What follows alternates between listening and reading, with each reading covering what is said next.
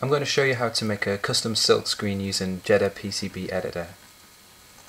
So you do need an extra program in order to do this. It doesn't do it normally. So if you just go on to Google and type in pstoedit, which is a file converter that will convert a PostScript type vector graphics image file into the PCB format. So just click on the download there,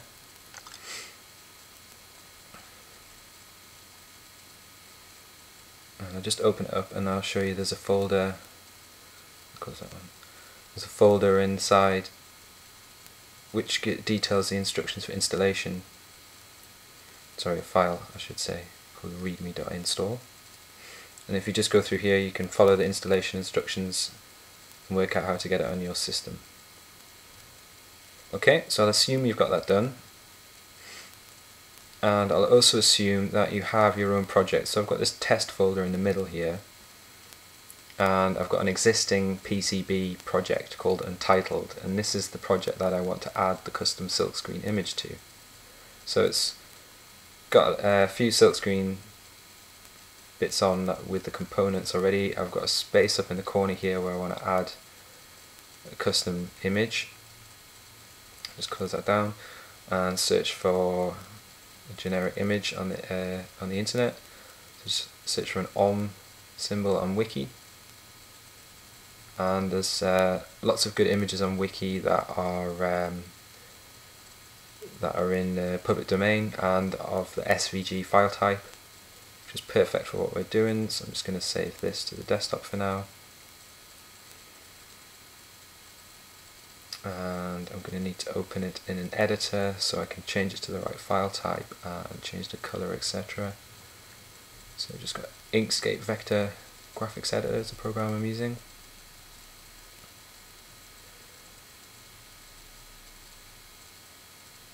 Okay. So I'm going to need to change the color and shrink it down massively in order for it to fit on the board properly. So just make it black, and initially I'm just going to change the size of the background. Actually, just show you these nodes here. So there are curves between these nodes on this vector image. When you convert that using the pstoedit, it won't include those curves, so you're going to have to add more nodes if you want to keep the shape. I'm just going to go to millimeters, and just to change the size of the background here to 12 millimeters or something. Just make it square, so I know that it's going to be a reasonable size. You can always go into PCB Editor and use a tool to measure the size of the space that you've got on the board, so you know exactly how big you need it to be. I'm just going to do it roughly. Just shrink it down, make sure it'll fit in here. Also, if you've got more time, you can, instead of having quite a simplified vectors like this, you can increase the quantity of nodes, and you can keep that smooth shape. Like I said, I'm just going to resize it to the background so it's as small as possible. Okay, that's good. So I just need to save it now as the right file type. So I'm going to call it omresize and make sure I've got PostScript selected, and I'm going to save it in the folder with the rest of the stuff on the desktop. And I just make sure, if you've got any text, make sure you convert all texts to paths before you press OK. And there we go. I've got the file there. And I'm just going to open a terminal, and you can just type in pstoedit to use the program to convert the file. You need to type in -f and define the file type as PCB, and just drag and drop the file in there for the source file, and drag and drop it again. The destination file, just change the extension to PCB, and just press enter. and converts it pretty quickly. So we've got this on resize.pcb. Just going to open it up, make sure everything's okay, so it's in the corner there. So just select all visible objects, and if you move it up to a sensible position, so when you copy it over, it appears somewhere actually on the board. Zoom in a bit. So you're just going to make sure everything's all in the same layer as well. I've got everything on poly here, it's all the same colour. So if not, you can just move that over.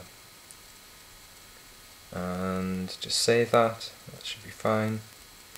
And to copy it over to the silkscreen layer, I'm just going to open it in text editor, and I'm actually just going to copy the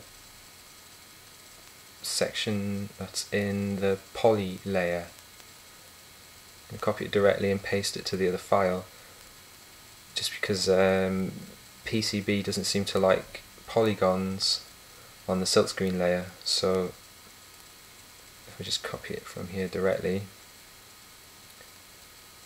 then you can open up your current file that you're working on in text editor, and I'm already on the right layer there. You can see you've got the signal layers there, silkscreen layer here, so just paste it into this layer. There we go, so there's our polygons copied over from the other file. Save it, and now when you open it, there we go. It contains the converted vector image. Just move that over into the corner there. So there you go. And you see that's all on the same layer as the silk screen. I'm just going to export it as an image, PNG, and just increase the DPI there, put the alpha on for the transparent background, and then there's this photo mode, which when I press OK, it will convert it into a kind of mock-up of the PCB. So we just close that down, and there it is in our folder, and there's our custom silk screen image.